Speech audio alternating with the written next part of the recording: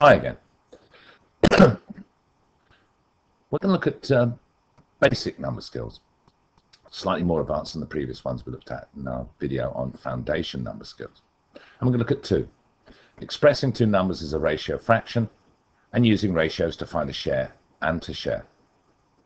Let's look at the skill number one, expressing two numbers as a ratio fraction. We'll look at the simplest one first.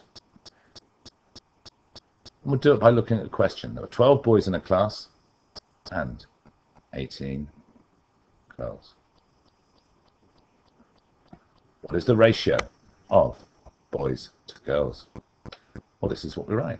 The first number, the number of boys, 12, is our first number. And then to show it's a ratio, we put two dots, one above the other. It's called a colon. And the second number is the number of girls, 18. So the ratio of boys to girls is 12 to 18.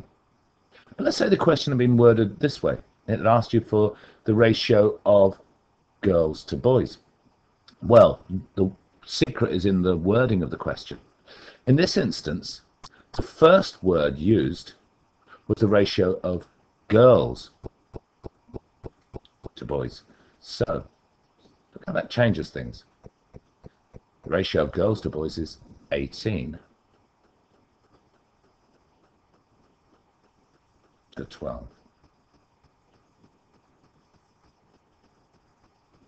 Now, as with fractions, so with ratios, you might be asked to give the answer in its simplest form. And if it's a calculator paper, as we're assuming, because this is a revision for the Aqua Unit 1, be it foundation or higher, we get our calculator out and clear anything else on it. And calculators don't have fraction buttons. Don't have ratio buttons, but we can use the fraction button to do the same thing. We're going to work out the ratio 12 to 18 in its simplest form. So we type in the fraction 12 over 18, or 12/18, press execute, and the ratio is 2 to 3. Now, what happens if we were asked to find the ratio of girls to boys and give it in its simplest form?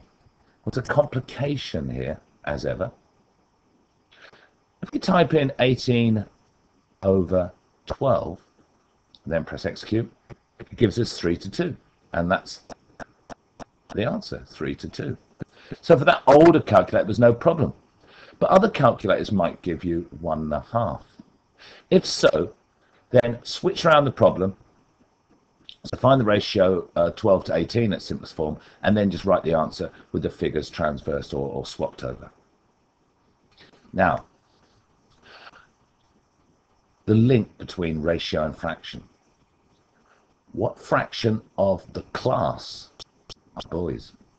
Well, the fraction of the class that are boys, 12. It's the number of boys out of, you have to do a bit of arithmetic. The class contains boys and girls. So the answer isn't 12 over 18, it's 12 over 30. Likewise, what fraction of the class are girls? It's 18. No great surprises there. Out of 30, there are 30 in the class.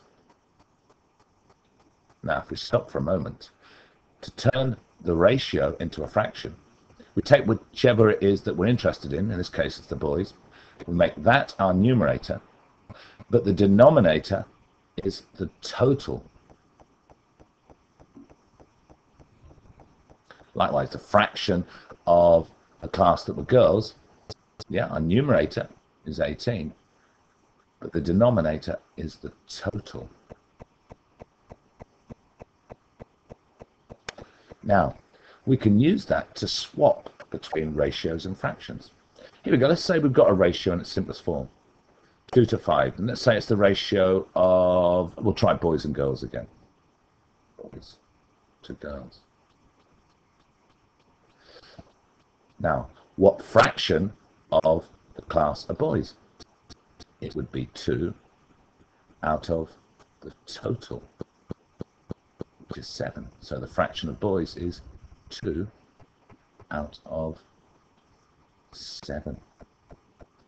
What fraction of the class are girls? What fraction, not ratio? It would be 5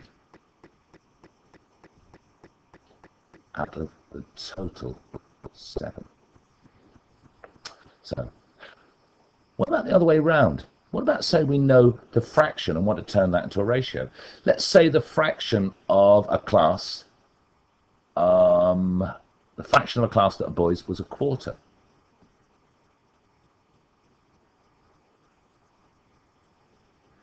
Now, how do we turn that to a ratio? Well, the first number, as we saw, is no problem. But this second number, the denominator of the fraction, is the total. So what number goes here? Well, it must be 3, so that the total, 1 and 3, gives us the denominator 4. Right. So that's how we express two numbers as a ratio. And we also just had a quick look at the link between ratios and fractions. Now, what about the second basic number skill, using ratios to find a share and to share? We'll start again by looking at the question. Bob and Chaz share money in the ratio 2 to 3. Chaz gets £150. How much does Bob get? Well, here's a straightforward way of doing it. We have to remember that the numbers in the ratio are in the same order as the names or other things mentioned. Now, we know that Chaz is the second person mentioned. He gets 3 shares. He also gets £150. We're trying to find how much Bob gets. Bob gets 2 shares compared to Chaz's 3. So we do 2 over 3 times 150. Get the calculator out.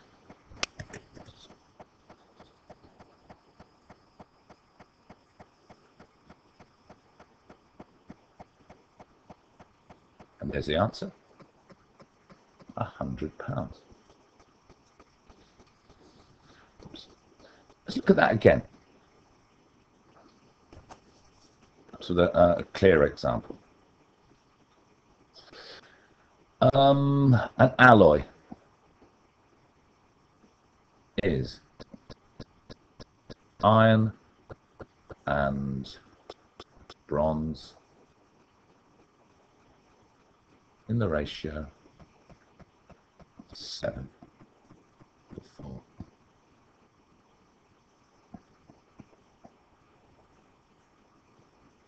How much bronze is mixed with 140 grams of iron? Right, now, what is it we're trying to find? We're trying to find how much bronze. Bronze is the second figure in the ratio. So that's the first part of our fraction. What's the second figure in the ratio? It's 7. So that's the second number we use, and it's the denominator. What's the other number we haven't used? It's this, 140. So we do 4 over 7 times 140 grams, and if you get your calculator out, you'd find it's 80 grams. Now, what about if we know the total and are trying to find how much one person gets? Here, I'll give you an example of these ratio questions. Anne and Betty share £200 in the ratio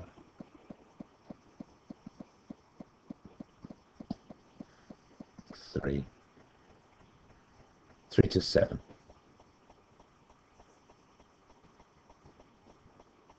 How much does Betty get? Excuse me. Now, let's have a look. The ratios, remember, are in the same order as the names mentioned. So here's Betty, so she must be the second number. And that's the first thing we write down, a bit like the previous problem. But what do we write underneath? Because we know the total, instead of using the other figure, we have to use the total shares. So our second number would be those two added together. And then what number haven't we used? It's the 200. Get our calculator out, just show you that again in use, just clear everything. So it's 7 over 10, that's the total shares because we know the total amount, times 200 equals 140. Betty gets 140. What about Anne? There's a number of ways of doing it, but let's keep to the same system. Anne was the first number mentioned, so that's the first part of our fraction. Because we know the total, we have to use the total number of shares, so it'll be 3/10 times 200, and your calculator will give you £60. Now, I said there was another way of doing it. When there's only two people involved and you know what one person gets, you've already worked that out, 140, you could just take that away from 200. I'll go through one more example like this. Here we go. A fruit juice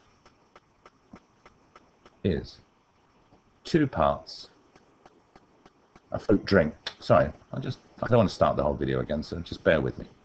A fruit drink is a mix of cordial and water,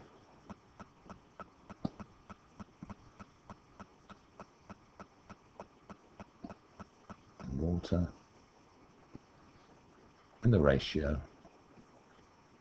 2 to 11.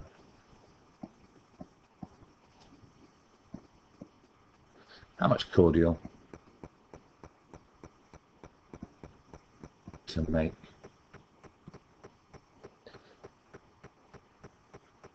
and bear with me, don't make it too easy.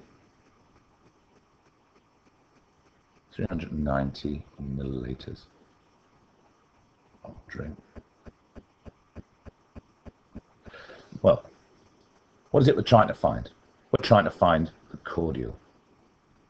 The cordial was the first thing mentioned, and therefore it must be the first number in the ratio. So it's the first thing we write down. It's the first part of our fraction. But here we know the total amount. So we have to use the total number of shares. So it's going to be 2 added to 11, 13. So it's going to be 2 over 13 times. What number haven't we used? The 390. Let's put the units in. Right, let's get the calculator to do that. Trust me, I could do that without a calculator. So we type in 2 over 13 times 390. Press execute, and there's the answer. 60 milliliters. Okay, so let's recap. Basic number skills. We need to know how to express two numbers as a ratio fraction, and I hope I didn't explain it too badly, be able to see the link between ratios and fractions. We also need to be able to use ratios to find a share and to share. Now the key thing is, when we're finding out or sharing, we know the total, we have to use the total number of shares. Otherwise we just use a fraction with the first number, the share that we're interested in, as the numerator, and the other share as the denominator. Okay, thank you for listening.